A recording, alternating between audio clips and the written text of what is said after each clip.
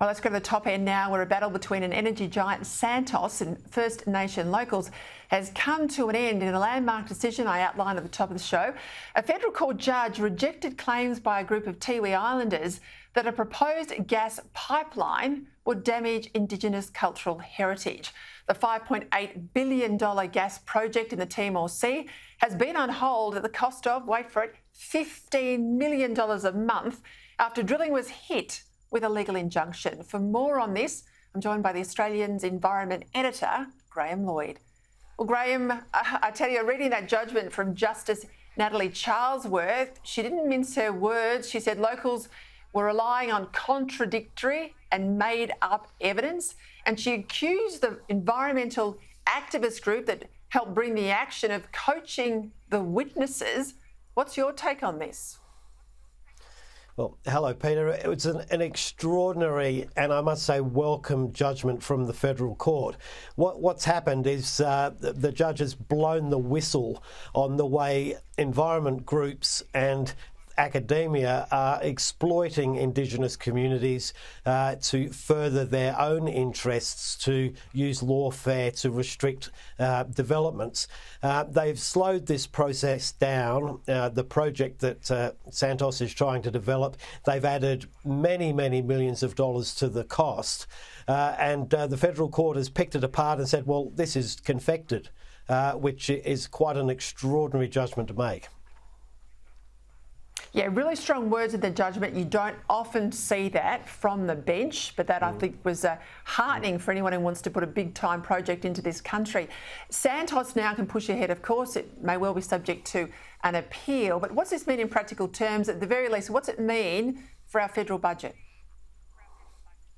Well, I think there's a couple of things that it means. Importantly, it's a big resource development. It will generate a lot of income.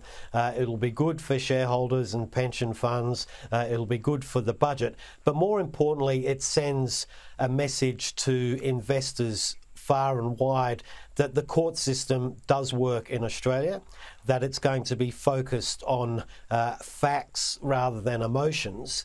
And at a time when companies around the world are thinking about sovereign risk, that is a really important development. Well, let's go to the Northern Hemisphere, because the UK government has just announced plans for what it's calling the biggest expansion of nuclear power in 70 years.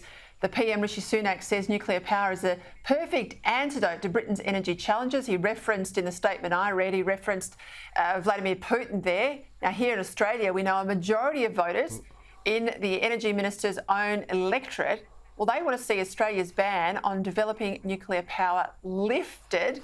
So they're ramping it up in the UK. They're not stupid. Yet here, it's not even on the table, Graham. That's right. And I think the best way to look at this is Australia is a good half a decade behind what's happening in the UK and elsewhere. Rishi Sunak is under enormous political pressure, and a lot of it is because of the cost of this green transition that the Tories have been really keen to prosecute. In the US, in the UK, across Europe, the hard numbers are coming in about the cost of this transition, and overwhelmingly they're saying, look, nuclear is a big part of the solution. So we're seeing big investment in the US and the UK to really try and build up the industry, perhaps double its capacity. Well, there's one small mercy for a cold winter in Victoria.